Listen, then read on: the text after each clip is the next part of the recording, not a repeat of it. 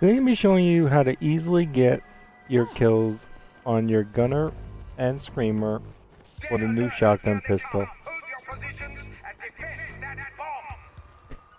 To start off, we are using the Meat Locker level 4 or chapter 4 mission, the last one.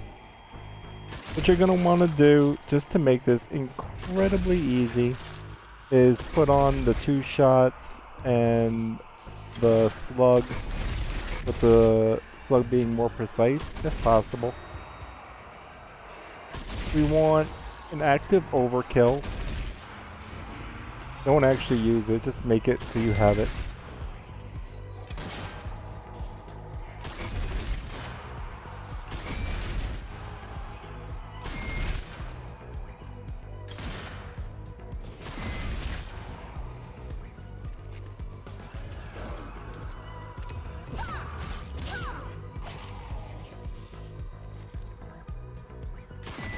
Now this is on easy 1 player, so the gunner goes down very quickly.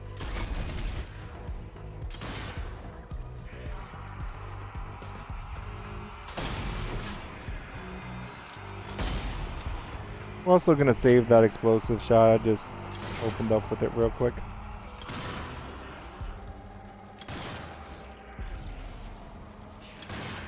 Just waiting on the gunner to spawn.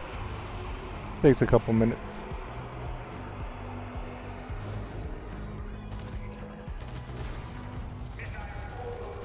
So, don't take the headshot. Just put the overkill on him so you inflict some damage. Now we kind of want him to get to at least the point that we can... Remember, don't get the headshot. Just get him down, come up close, and... So for our blind screamers, we're going to be using Terra Lab 4 out of 4. This one has a 50-50 chance of getting a blind screamer or a shadow demon at the start. There's one other board, if you remember it, I forget which one it is, that has a blind screamer in the beginning. But we want the blind screamer in the beginning. This one's fairly nice because we can get 2 opening shots on it. Obviously, if you get the shadow demons, you're going to have to reset, and not reset checkpoint, but you actually have to reload the mission and try again to get it. You can get 2 opening shots on him. I mean, obviously they're at long range, so they're not doing that much damage, but you are doing some. And this gives you time to get a very nice point blank shot on him. The ritual is incomplete. Shall we complete it? Are you sure that's a good idea? You don't know what could happen.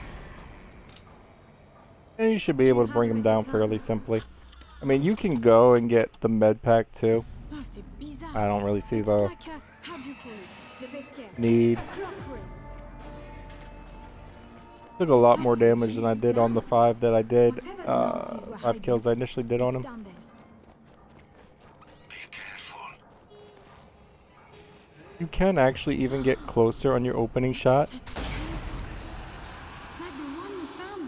Problem is, sometimes you won't get a second shot.